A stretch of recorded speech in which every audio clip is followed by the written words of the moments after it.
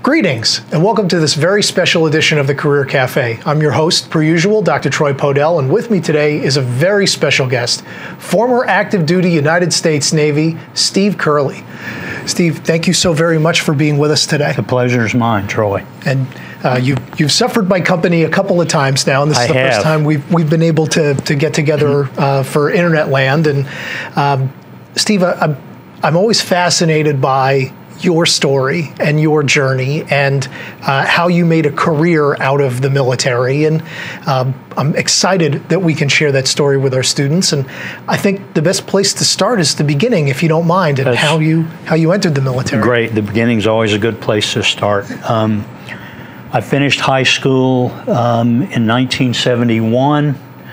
I was a bit of a math geek at the time. Engineering was in my genes, so it was my desire to pursue engineering in some fashion. I applied to only 2 colleges. I applied to North Carolina State University and the U.S. Naval Academy. I was fortunate to receive an appointment to the U.S. Naval Academy. Graduated from Navy in 1975, BS in mechanical engineering. My career path selection was surface warfare, which is Navy ships. After a year and a half or thereabouts of schooling, I ended up, I'd won the lottery. I ended up as the anti-submarine warfare officer aboard the Navy's anti-submarine warfare test ship. So USS Curlee, FF-1056, that was a time when our enemy was, and this was the Cold War enemy, were the Soviets. We spent lots of time doing really cool things with underwater acoustics. I had an incredible experience over 3 years, deployed to the Mediterranean a couple of times, chasing Soviet submarines. Thereafter, Curlee went into the shipyard up at Bath, Maine. I met the young lady that eventually became my wife. Wanda was an aviation intelligence officer with a P3 squadron. So P3 was the aviation end of the business that I was in as a surface ship guy. She was in the business of chasing Soviet submarines. So we actually had that bit of geekness, if you will, in common. We ended up at next set of orders. The detailers smiled at us and sent us both to Patuxent River, Maryland, Naval Air Station, Patuxent River, Maryland. That's the, there were a lot of functions, Navy functions that were taking place at Pax River, operational as well as test and otherwise. I ended up with a helicopter test program. I was not an aviator, but I did have vast experience. Time out. My apologies. All good. So you were not an aviator. I was not an aviator. By virtue of my experience with chasing submarines, the system that was under test was the Navy's brand new shipboard anti-submarine warfare helicopter system. High-tech, digital, data link, yada yada. When you chase submarines, you move a lot of data back and forth. And so I got to go through that program with the latter stages of the test piloting stuff, but then completely, and that was pretty much my benefit there was becoming familiar with the system. I then was test director for the operational test stuff, which meant that we went to sea with a couple of airframes and with a couple of U.S. submarines at our disposal and did things that ships and helicopters do to try to locate submarines.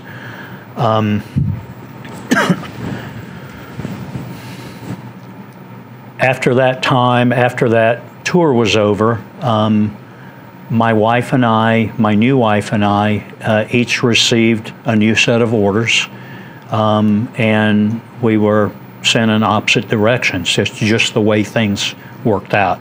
The Navy's purpose is not to offer jobs or offer family wholeness, but rather to defend the country. So we were sent in different directions. That's a tremendous sacrifice. Thank you. It would have been had I made it, but we chose to get out. I actually got out before she did and became her trailing dependent, as we say in the Navy, for a few months. We couldn't make the situation work there either, so she got out of the Navy. Fast forward, Juan and I ended up with 3 children. The oldest boy ended up at the U.S. Military Academy at West Point, New York. It's got to make the Army-Navy game an interesting time in your Yes, household. but I got to say that during his 4 years at West Point never won the Army-Navy game. I've got to toss out that plug. And to this day, he cries about that. My middle child in the spring of 2005, received an appointment to the Naval Academy. So not to be ones to miss an opportunity, my wife and I moved from North Carolina, where we were at that point, up to Philadelphia, literally so we could be available to host Army-Navy tailgate parties once a year. That's fantastic. And so we had a two-year overlap. There was a 2-year period during which we had a boy at each of the schools. For many years after that, our house here in Exton became a way station for West Point cadets and Naval Academy midshipmen that were traveling through the area. So for many years, we've maintained close contact with lots of future military officers. My daughter, who was several years off the back, graduated from Virginia Tech, ROTC, Army ROTC. Currently is active duty, received or came back from her first deployment to the Mideast not too many months ago. She's married to Cody, Cody is a Marine pilot in training. They haven't lived together for almost 2 years now, the 2 years they've been married because of the military separation. I also have a daughter-in-law that's married to my middle son, the naval officer, who is, Audrey is a veteran herself. She was enlisted in the Navy, is no longer. So as of today, my oldest boy is off active duty. My middle son is in his 11th year of being a naval officer. He is a surface nuclear engineer, which means that he runs the power plant on aircraft carriers. Currently stationed aboard the USS Abe Lincoln, who is 2 months past their initially promulgated return home from deployment date, because the USS Truman, who was scheduled to be their relief on station, had some engineering issues which have been overcome, and it looks like Sam will get home right after Christmas. So, yeah, he will be home, but we think it'll be right after Christmas. Which I've got to add in that's one of the things that we celebrate veterans for, or military for, are the concessions they make and the challenges that they live up against. In this case, Sam's got 2 small children living back in San Diego. Wow. And he hasn't had the opportunity to be with them in quite a while, and he will be separated for a while. At any rate, it's what he signed up for. He knows that, and he accepts the challenge.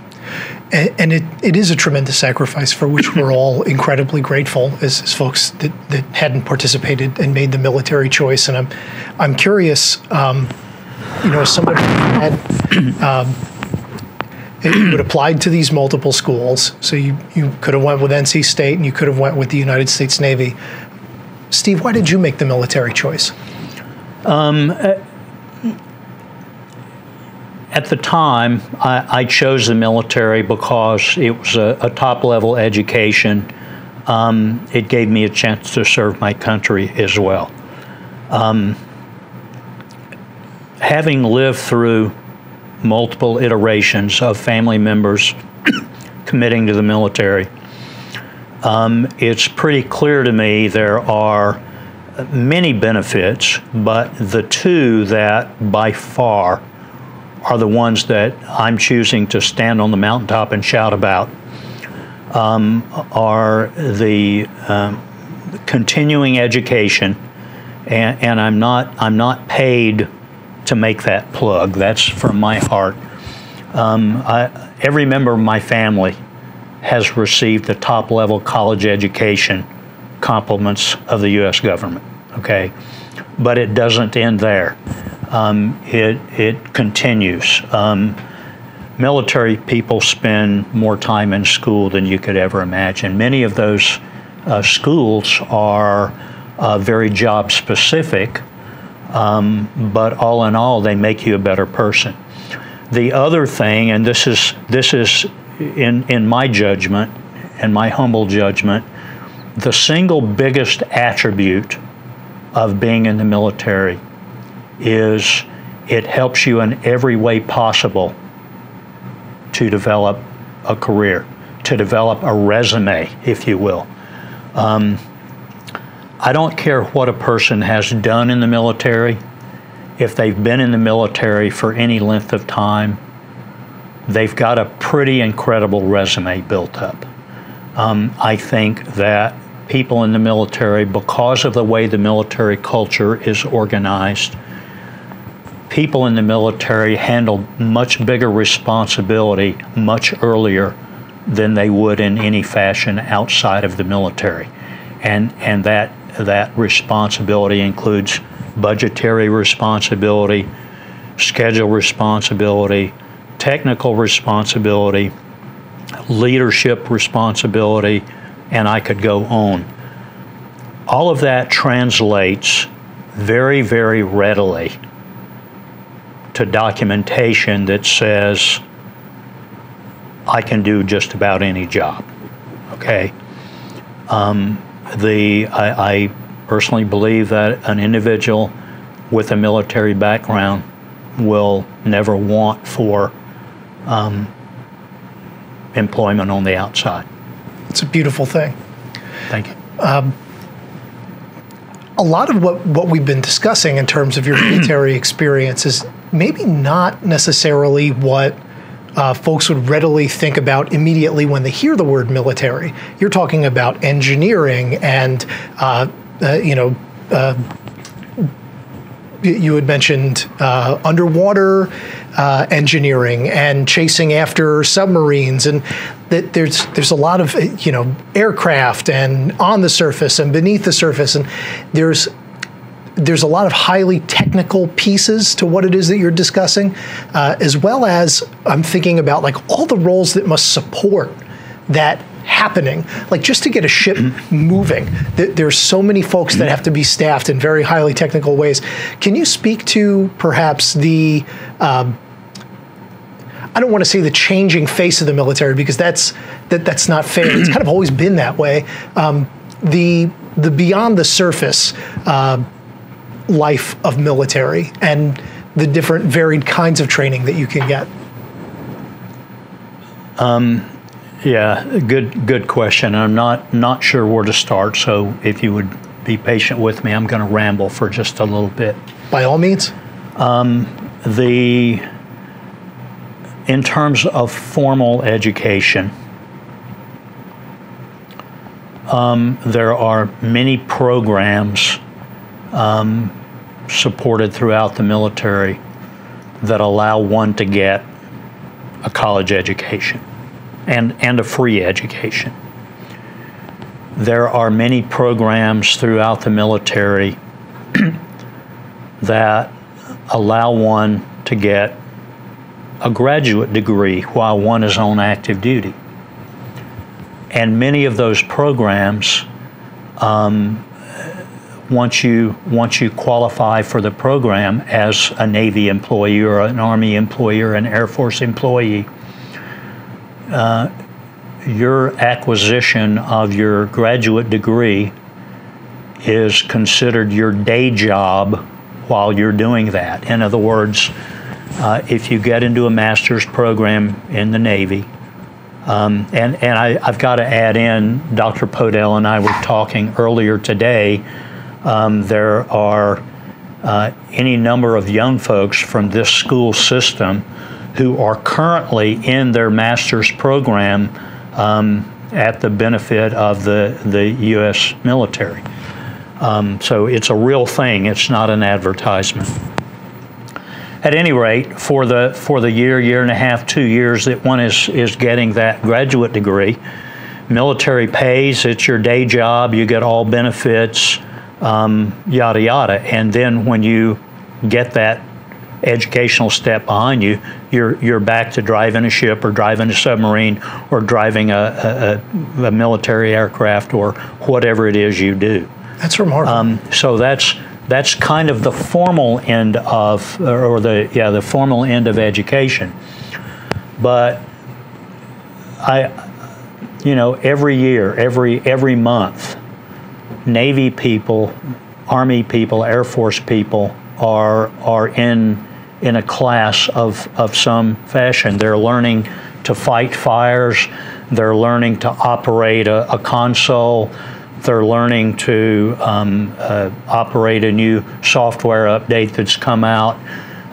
They're going to a safety class. They're going to a class for some collateral duty. Maybe it's your job to maintain the boat that goes over the side to do whatever utility function. There's a school you go to for that. And so when your ship is deployed, there's ongoing informal education on the ship. When your ship rotates back or your unit rotates back from deployment, all members of the unit are farmed out to various schools. Not all the time, but a good percentage of the time you're in a formal class. Sometimes it's a 3-day class about whatever, and sometimes it's a 3-month class about a different topic. But there's a lot of on-the-job training, but most of that on-the-job education is prefaced by some classroom time. Much of that education, much of that experience translates to the kind of experience that outside employers find attractive. I'd also like to comment on the technological status, if you will, of the military, because I think operating in that environment contributes greatly to one being a better qualified person. My Army son and I frequently talk about whether my Navy background or his Army background was in a richer environment technically. There was a time for many, many years, through the 70s, through the 80s, well into the 90s, when much or most of the cutting edge technological development in the U.S. that was occurring on military budget. In other words, technology was advanced for military purposes, and the commercial sector kind of rode the side benefits of that. Like the internet. The internet is the perfect example. So you clearly are aware of what I'm pointing at here. But that same kind of thing is true in, dozens of areas. material technology, chemistry, medicine. Army was cutting edge for medicine when we go off to war, and we have people that have, lots of people that have injuries, gruesome injuries. There were, the Army created ways to do that and to make that person whole again in the absence of defined protocols.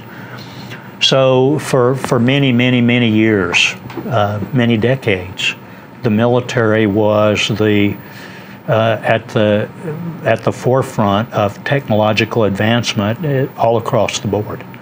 And so being a part of that world, you learn. I was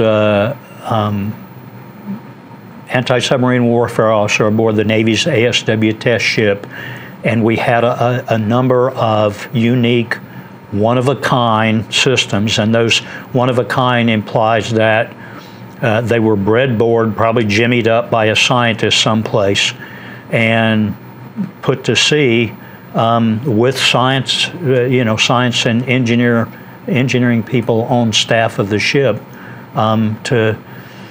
to work with that breadboard system and make notes and redesign and so forth.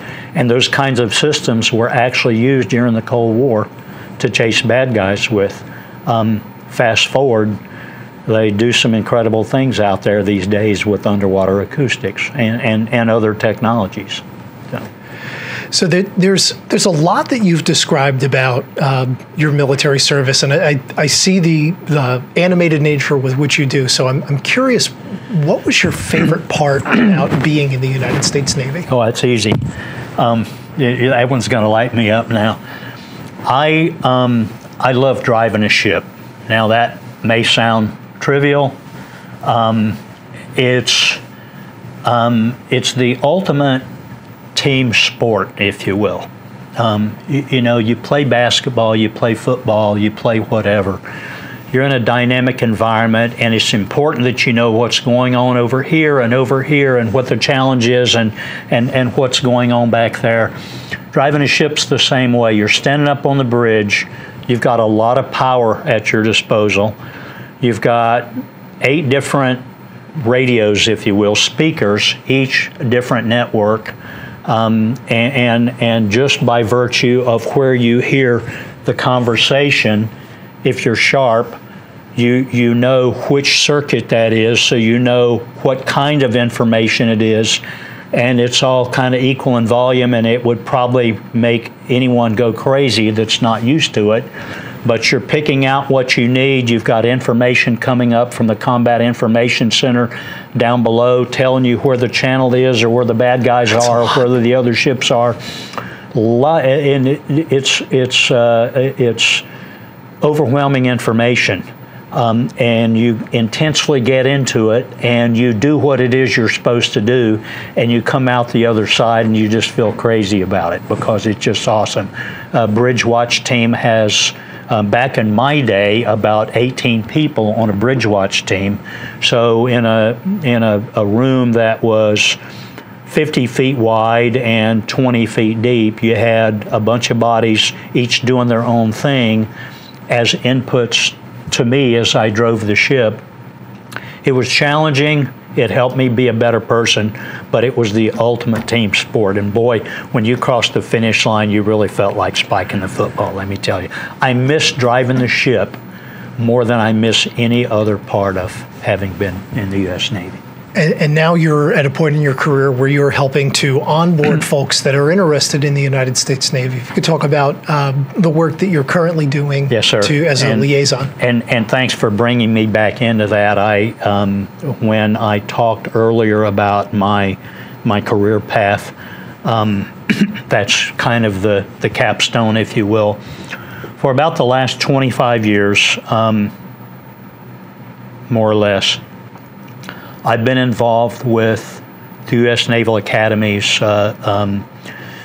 field admissions effort, if you will. I'm what's referred to as a blue and gold officer, or a Naval Academy Information Program officer, I think is the formal nomenclature.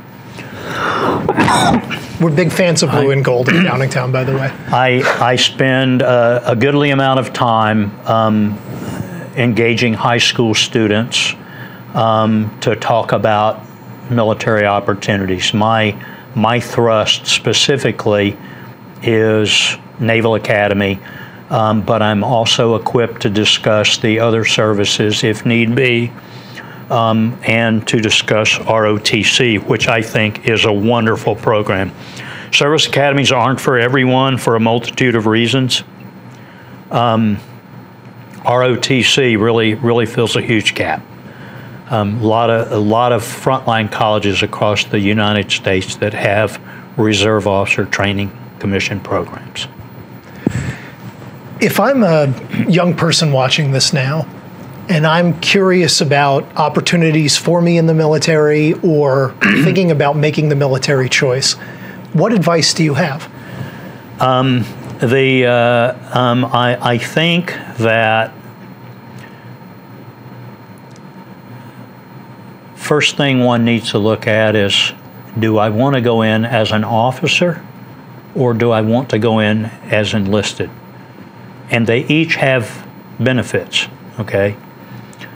I think there are a number of folks that choose to go in as enlisted because they may think, perhaps I'm not ready for college yet, emotionally or financially or otherwise.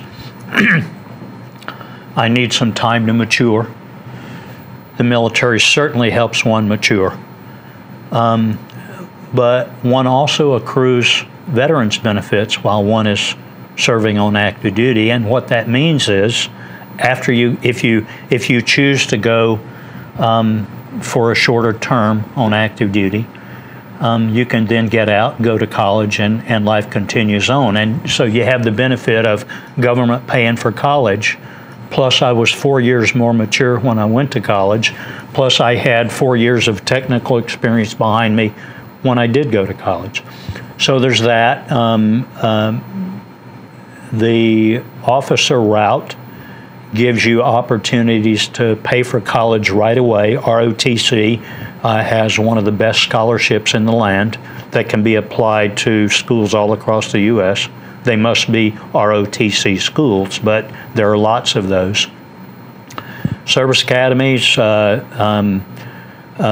very, very challenging in terms of admissions and application, but it happens for lots of people.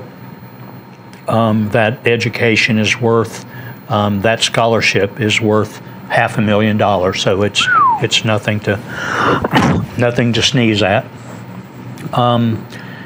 I think if one is going to go the enlisted route, one needs to talk to a recruiter, but one needs to do some homework before you talk to that recruiter. Don't go in and not know what it is you're there to purchase, if you will. If you're interested in an ROTC program or a service academy, and there are 4 of those. There's the U.S. Naval Academy in Annapolis, Maryland. There's the U.S. Military Academy at West Point, New York. There's the U.S. Air Force Academy at Colorado Springs, Colorado. And there's the U.S. Merchant Marine Academy, which is in southeastern New York. Those are all full scholarship programs. They're competitive for admission. But for both the ROTC program and the service academies, one needs to begin application toward the end of one's junior year. The application process is longer and more bureaucratic than perhaps a nominal college application, so it does start a little earlier. There is an individual assigned to Downingtown East as well as West and STEM to operate as a candidate liaison for anyone that's interested in Naval Academy, and that name and contact information can be had from Mrs. Wick. She has that information available. Awesome. I'm going to ask one more question of you, Stephen. Sure. Thank you. You've been so generous with your time. It's how I punctuate all of these Career Cafe interviews. You've got 17-year-old Steve Curlee by the shoulders. What do you tell him? If I could speak to myself when I was 17 years old, I think my thrust would be regarding taking best advantage of best opportunities. One can't take advantage of all opportunities in this day and time, but when one commits, one needs to commit, and one needs to see it through the end. There were a few opportunities in my life that I didn't pursue efficiently, and perhaps there were a few that I abandoned. If I had that to do over again, I think I would probably make an effort to be a little truer to the legitimate priority. Profound wisdom with which we can end our segment today. And Steve, I want to thank you so very much for being here. Thank you. You're an absolute treasure to our community, and thank you so much for your service to our country. Thank you, sir. The pleasure's mine. Folks, that'll about do it for us here on the Career Cafe. Please have a wonderful rest of your day.